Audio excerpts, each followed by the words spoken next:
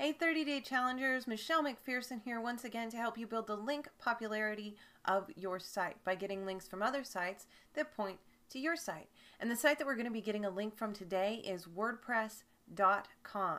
Not to be confused with your own WordPress Direct blog, they're different.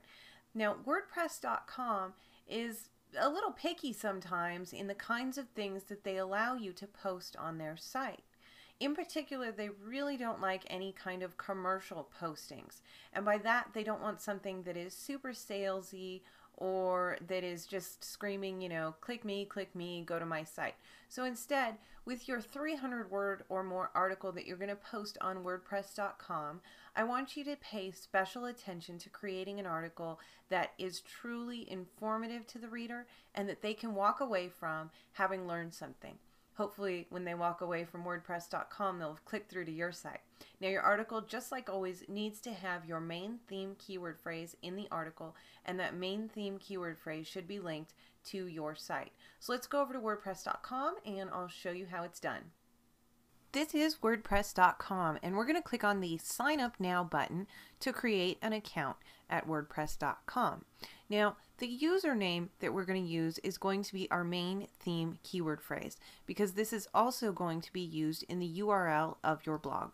So go ahead and enter in your main theme keyword phrase and fill out the rest of the information with your desired password, your email address, and agree to the terms of service. If the username that you want isn't available, then you can go ahead and add something to the end. Like for me, I might add now, or I might add blog or info or something like that. And once you've done that, you make sure that you want give me a blog so that you get a blog. That's where we're going to be posting our article, and then go ahead and click the next button. Now WordPress will check with you to make sure that it has the URL that you want, and you want your main theme keyword to be your URL. And if that is not available, then again, like I said, add a suffix to the end of it. Now the title is going to be your main theme keyword.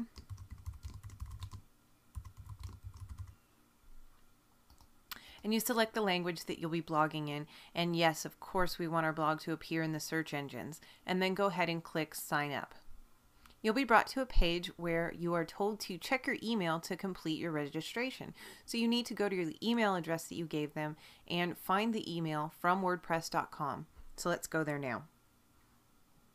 Here's my email from WordPress.com, and they want me to activate by clicking the link. So I'm going to click the link and activate my blog.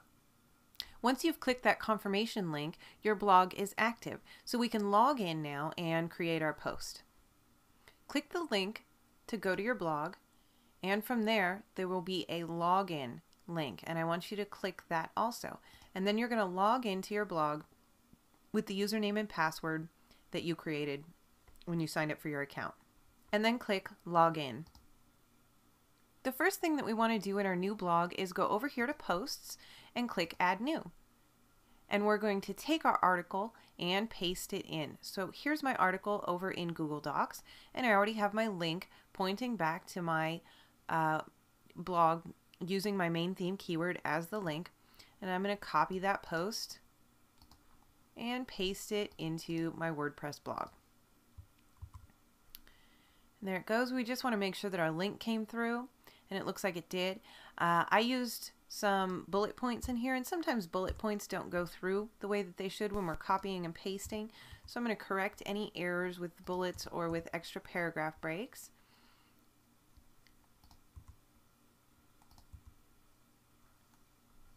And once your article looks good, you need to give it a title, and of course your title is going to be your main theme keyword.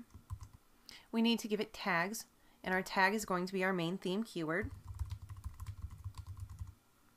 And a category should also be our main theme keyword. And then add that category. Check it off and make sure that we've added our tag. Everything looks good there, so we can go ahead and publish our post now, and then we can take a look at it on our actual site. My post looks good. The only problem here is that we've got a Hello World post, which they put in there automatically. We want to take that out. The other thing that we want to do is get rid of these links here and get rid of the uncategorized category since we're not using that. So let's go over to our blog and change those things. We need to go to Posts and then Edit. And from there, we're going to delete that Hello World post So we can just hover below the title of it and click delete, and then click OK. And then if we go back on over to our blog and refresh the page, we'll be able to see that that Hello World post is gone. And because that Hello World post was in the uncategorized category, that category is gone as well. There's our tag. Everything looks lovely. Our link is good. So now let's actually change the look of the site. This is the default WordPress theme, and it isn't very attractive.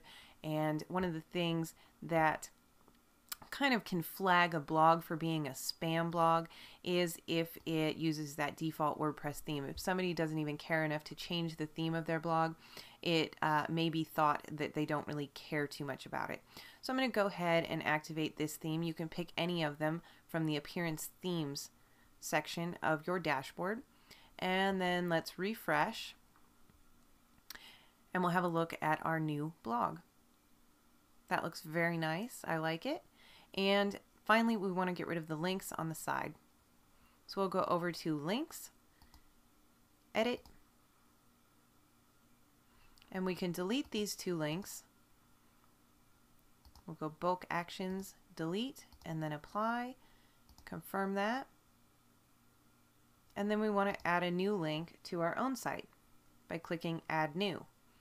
The name, of course, should be your main theme keyword, and the web address will be your URL, and the description should be your main theme keyword as well.